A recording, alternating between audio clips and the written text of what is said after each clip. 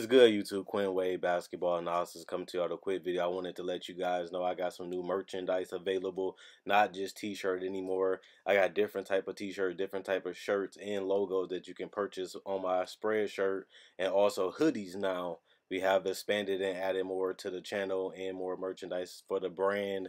Thanks for supporting. It will be in the description and the links will be in the comment section below. Thanks for helping me and supporting the movement. Quinn Wade basketball analysis. I'm going.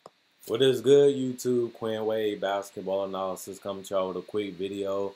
We're going to talk about the Memphis Grizzlies getting Gorguri Dieng from the Minnesota Timberwolves, a guy that has played with the Minnesota Timberwolves his whole entire career, and now he's going to be playing in a new place, and it's going to be in Memphis, a team that's really making a lot of moves this trade deadline, trying to get better, trying to bolster their roster and build around their young core and give them as many pieces as they can to close out the season as the 8th seed or higher.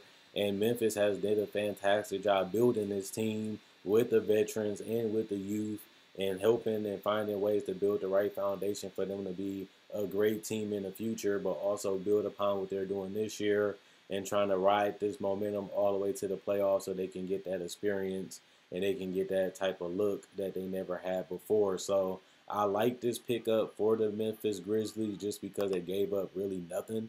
They ended up trading for James Johnson, and James Johnson ended up getting flipped for Gorguri Dieng, who's on a 4-year, $64 million deal, but he's going to be a free agent in a short amount of time. So if it works out, this could be a guy that they can possibly keep or really want to keep around in the future. And then if he doesn't work out, they ain't really locked into him long term to where they're stuck in salary cap hell. And at the same time, they can always just let him walk or trade him when he becomes aspiring.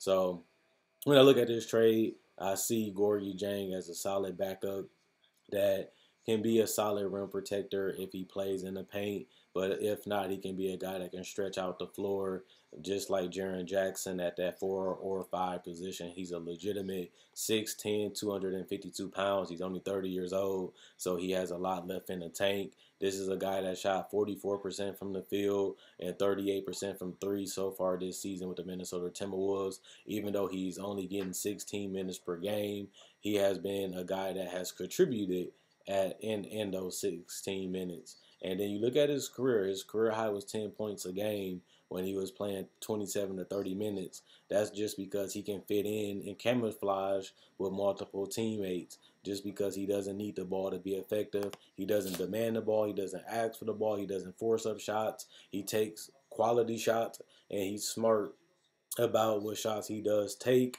And he's a guy that's really going to vouch for you. He's really going to play hard, and he's going to go out there and do whatever the team needs him to do. I think that this does help them because it gives them another piece just in case Jaren Jackson does go down, because he has been a little injury prone and he has had nagging injuries.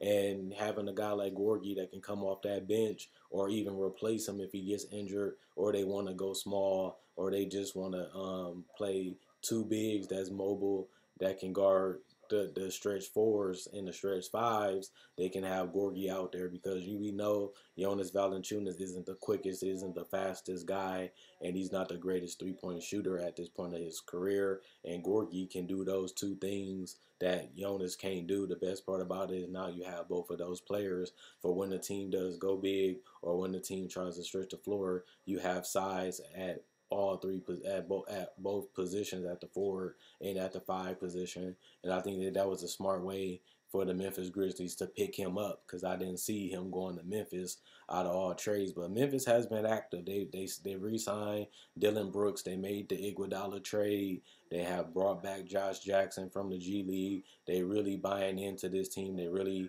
having fun with this team, and they really believe that this team has something special going on, and they're trying to find the right pieces to put around them so that way they can make the playoffs and get that experience and get that fight and that grittiness in them that they have shown all season. But this is a team that's very exciting to watch. I really love seeing them play. They bring a lot of effort, a lot of energy, and I think Gorguri Dieng can do the same thing for this team. But not only that, it's just good to see a young team go out there and fight and go out there and play hard against anybody and feel that they can beat anybody in the entire NBA. And Ja Morant is a guy that's talking that talk and walking the walk, and he's going out there going at every single superstar, letting them know that I'm not scared of none of y'all. Yeah, y'all got a better team. Yeah, I got more experience, but I'm coming. And if I haven't arrived now, I will let y'all know that in your face. I'll let you know that on the internet that we're going out here competing. We don't care who we play against. We don't care what your record is. We don't care how good y'all is. When you play us, you're going to respect us. When you play us, you're going to feel us. And they have done that so far this season, especially in the last 2 months. And a lot of it has to do with the pieces fitting, them getting healthy, and them getting on the same page on both sides of the court. And that's something that I personally didn't see coming, but it ended up becoming reality, and I can't deny that, and I have to give them credit on that. This Memphis team is just really amazing. They are, and they have defied the odds already, but so far they're above 500. Who would have thought them after getting off to the start that they got off as one of the worst teams in the NBA? Who would have ever thought that this team would be one game above 500 2 months ago? They were just so bad. And so many players was banged up and injured that it didn't look like they can do what they're doing right now. And they're doing it on a nightly basis. They're not just winning one game and losing. They're going on win streaks. They're closing out games. They're competing each and every game. And I didn't really see that happening this season. And I even doubted that they'd make the playoffs, and now they're above 500. So they have been a team that has silenced all the critics, silenced all the haters throughout this whole entire season, and they have had fun doing it. And they're young, they're learning, they're growing, but they're out there just being masterful. They masterminds, they're geniuses, and I have to give them love and support for that. But when it comes to this pickup, this is an excellent pickup. This gives them something that they didn't really have outside of Jaren Jackson, and now they have another guy that can really do multiple things. So when it comes to this trade, when it comes to seeing what Minnesota's trying to do, they're trying to change the way they built. They're adding some more pieces. They're switching out some pieces. And James Johnson is a guy that can be a stretch four for them, sometimes a stretch five, depending on what lineup is out there. And if Towns is healthy, losing Andrew Wiggins changes the way this team plays and the way the offense and defense is going to be. But they're getting out of a lot of these pieces that don't work. They made it to the playoffs with Jimmy Butler. After they lost Jimmy Butler, they could never really get things going consistently. And now they got to figure out who to get rid of, who to build around, and let's change some things around before we lose Carl Anthony Towns by happening to be forced to trade them or get rid of them. So that's not what the Timberwolves want to see. They want to see Town stay in a uniform for the whole career because he is one of the best players in the entire NBA. He is one of the best, if not the best, all-around offensive center that we have ever seen. Being able to shoot the ball as easy as he does from the free throw line, from the three-point line, from the mid-range, and being able to post up, and he has the push shots and the hook shots. So it's nothing that Towns really can't do besides play defense and protect the rim. Other than that, this is one of the most complete centers that we have ever seen in our entire life.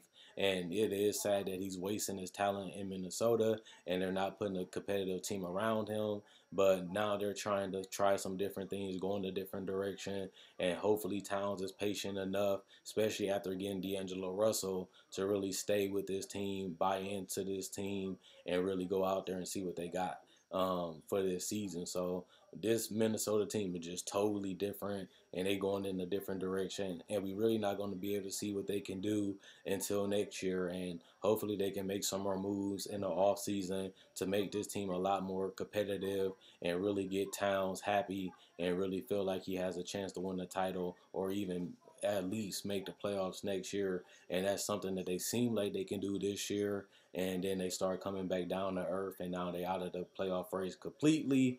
And now with the trade of Andrew Wiggins, they have gave up on that duo that people feel like can be Shaq and Kobe, and they didn't even come close to that.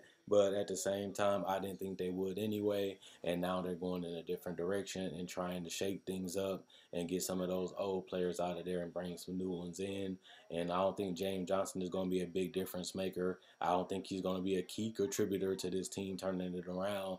But what it does allow them to do is really switch it up. And I really want to see this new Minnesota team and see how they operate, see how they defend, see how their offense is, and see how well the duo of Towns and Russell is, and adding floor spacing really helps this team. And remember, Towns can play the 4 if he needs to, or the 5 offensively and defensively, even though he's not a great defender, neither is D'Angelo Russell or James Johnson of that fact, but at least they're trying to go in a different direction and shake it up a little bit just because the old way ain't working and the old players ain't working. So why not, let them go when they've proven that they can't win with that roster for the last 3 seasons. So let me know what you guys think. I read every comment, so let me know what you guys think in the comment section below. Like the video to show support. Thanks for everybody that watched. Thanks for everybody that liked the video in advance. Also, check out my Facebook page, analysisplayground.com.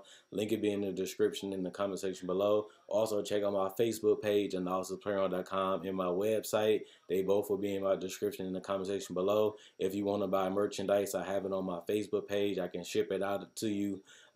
If you want to support the movement, thanks for supporting the brand. For the people that continues to buy merchandise and that have already purchased merchandise, I appreciate it, and thanks for the love.